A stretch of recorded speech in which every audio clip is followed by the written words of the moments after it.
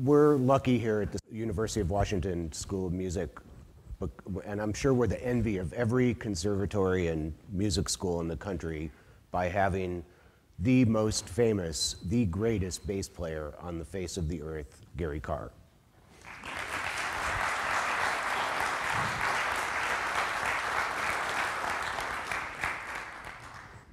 Gary told me that he's never done anything like this before, and I've never done anything like this before either, so this should be interesting.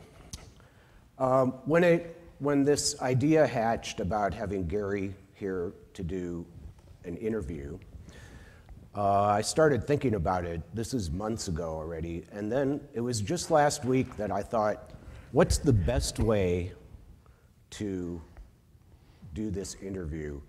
And I thought, well, you know what, I'm gonna listen to every single Karr recording that I own, which is a lot of recordings. And I started listening last week, and I stopped listening last night.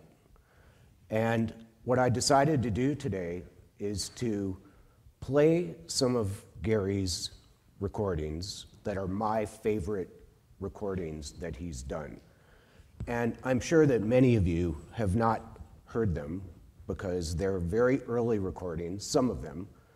And we're going to start with the very first recording, solo recording that you did. Could you talk a little bit about that before we play it? Sure.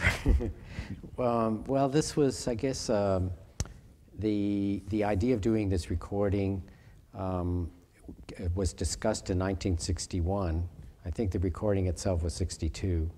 And I had appeared on television with Leonard Bernstein in the New York Philharmonic on a program called Young People's Concerts in Carnegie Hall.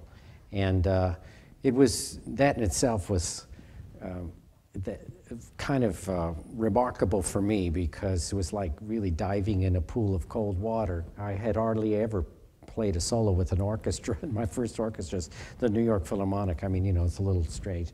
And someone there had heard me and offered to help manage my career or to be a consultant in establishing a career. And that whole idea in itself was already something that I had probably in the back of my mind hoped for, but never thought could ever be a reality.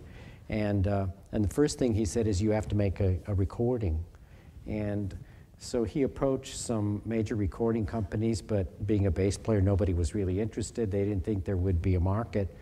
And he found a very good recording company that worked primarily their whole push was excellence on Long Island, and it was called Golden Crest Records, and he knew the owner. So he asked him, he said, sure, that'd be great. So that's how that came into being. And I was a student at the Juilliard School at that time. Oh, here's the recording.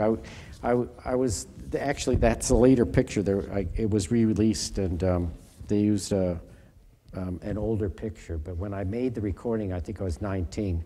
And I was a student at the Juilliard School, and I was rooming with Jeffrey Siegel. So the two of us went out to Long Island and brought us, there's the original one, yeah, a stack of music. I'm very proud of this one because you all can't see it, but you know, I was a chubby guy all through my youth, and so you can see there, fat kid. But the important thing about this picture is the instrument, and the scroll of it is over my head.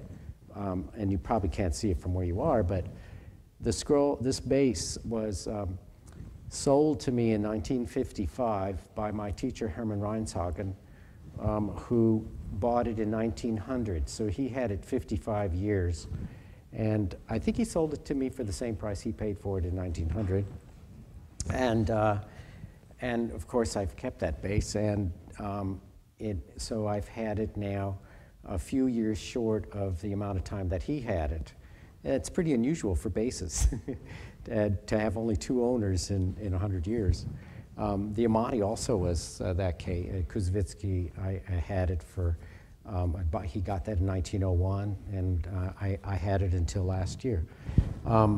Anyhow, the bass you're looking at today, the scroll is the same scroll on that. That's the bass I was talking about. Boy, that was a big answer for a small question. That was a good answer. Okay. And it's the same scroll, same bass, same everything. Although I had some, I'll show you, I had a couple things done to the instrument recently to bring it up to date, but we'll talk about that later.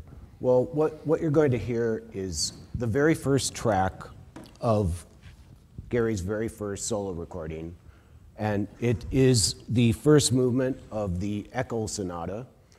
And this particular recording, and especially this track, had a very strong effect on me as a young bass player growing up. I had never heard playing like that.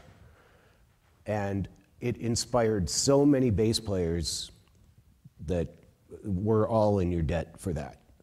And it's interesting because when I listened to this recently, I realized that I play this as much as I can, as identically to what you do. And it's just great playing. It'll be interesting for me because I don't think I've heard it probably in 30 years or more. I mean, maybe even longer. Well, I don't usually listen to my own recordings. They make me neither sick. do I.